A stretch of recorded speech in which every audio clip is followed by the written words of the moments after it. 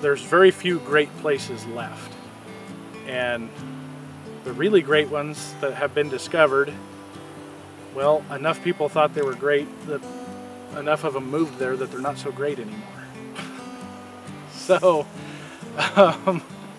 when something gets discovered and enough people move in that it changes what it is, you know, if that happened here, if this became a Jackson Hole or a Sun Valley or a Sun River, I don't know where I'd go because I really enjoy living here. It's an agricultural-based economy that has increasingly seen changes in land use over time.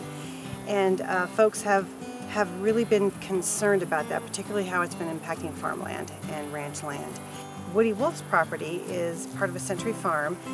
466 acres is how much this conservation easement encompasses. And we have spent many years working with him on this project. It certainly wasn't simple, but it was ideal from our perspective, and hopefully from Woody's as well, because not only is it prime farm ground in the Wallowa Valley, it also provides incredible habitat for fisheries and wildlife.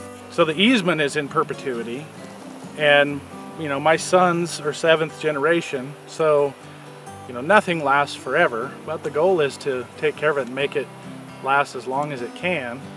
The goal is sustainable, a sustainable business, and to not put yourself in a situation where you've mined your capital out of the environment and then 10, 20, 30, 40 years down the road, it's not there anymore.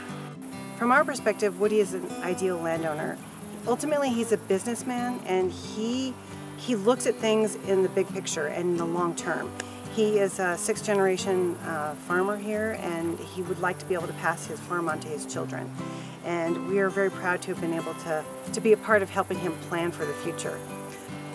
Now the land is protected forever. Whether my kids end up with it or their kids or somebody that I don't know ends up with this, these values are going to stay attached to the property within the written document. Easement on a piece of ground that doesn't need to make money is one thing, but on a functioning farm and ranch, it's very difficult to address all of the dynamics in a document and set it up so that it's rigid, so that the people funding it can retain what they're paying for. But I have the flexibility to run a business in a document that is in perpetuity. It really is that sense of knowing that they're leaving a legacy, not just for their children, but also for their community.